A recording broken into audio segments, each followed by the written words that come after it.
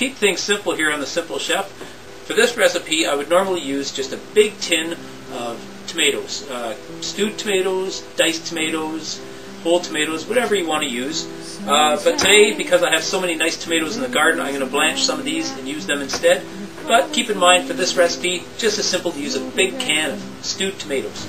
I'm going to be using skinless chicken breast today, but normally with chicken cacciatore, they like to use the dark meat, the legs, the thighs. I don't know why, but I'm going to chop this up a little bit, make these pieces a little bit smaller to put in the chicken cacciatore. First thing we're going to do for this chicken cacciatore is to brown the chicken up a little bit. I'm using a deep pan, kind of like a wok today, but any non-stick skillet like that will work for this dish. I like this because it's deeper and I can simmer everything right in here and put the lid on it. You can also use a crock pot for this kind of a dish. That would be really good too. I've got some olive oil in here, a couple of tablespoons, and I'm going to brown this chicken up in it once I heat up the skillet.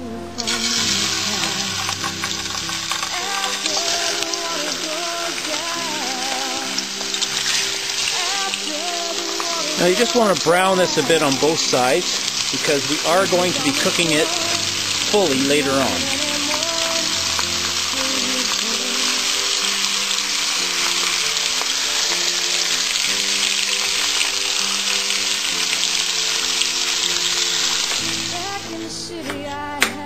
There's about 1 million different recipes for chicken cacciatore. This one I'm doing today, of course on The Simple Chef, is going to be quite simple. 1 large diced up onion, a can of mushrooms, a green pepper, nicely diced up. I'm going to be adding some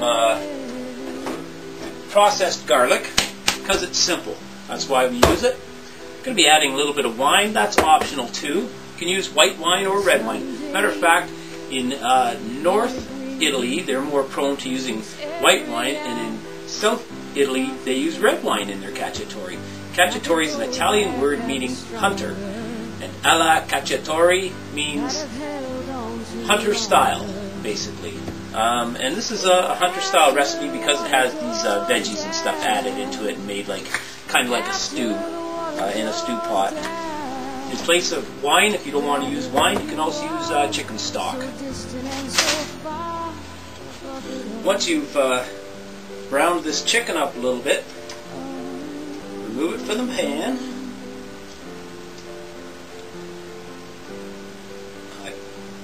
Brown this up in olive oil, nice extra virgin olive oil,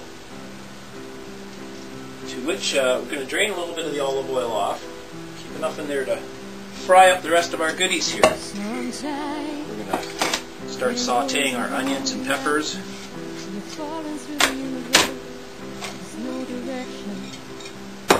And our drained can of mushrooms. We'll get that started on there.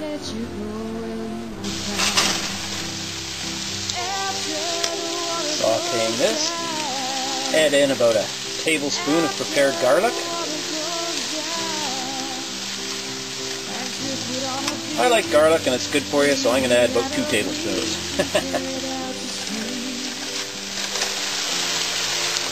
Now to this mixture, we're going to add our wine, about 1/4 to 1/2 cup.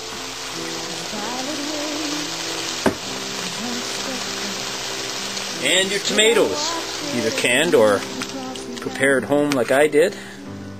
Mix those ingredients all in well.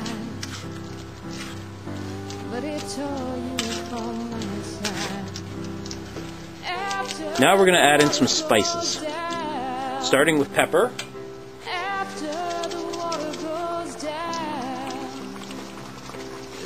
We're also going to add oregano, seasoned to taste, about a tablespoon of oregano in there, about 1/2 teaspoon of pepper. And since I have lots, I'm going to add lots of this fresh basil once I chop it up out of the garden. You can add some rosemary to this if you like, and some paprika. Now the next step is to reintroduce that lovely browned chicken that we did earlier.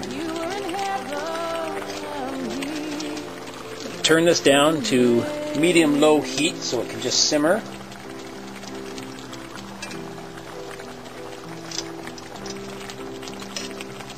Throw the chicken in there.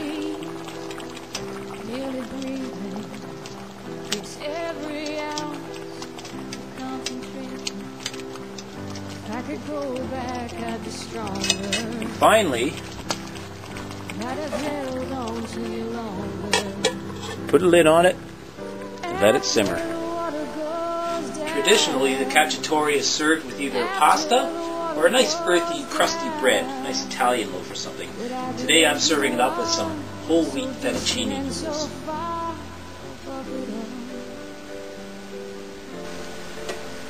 Despite the storm and the power going out a couple of times, we actually managed to get this cooked. There you have a lovely dish of chicken cacciatore. Wasn't that simple?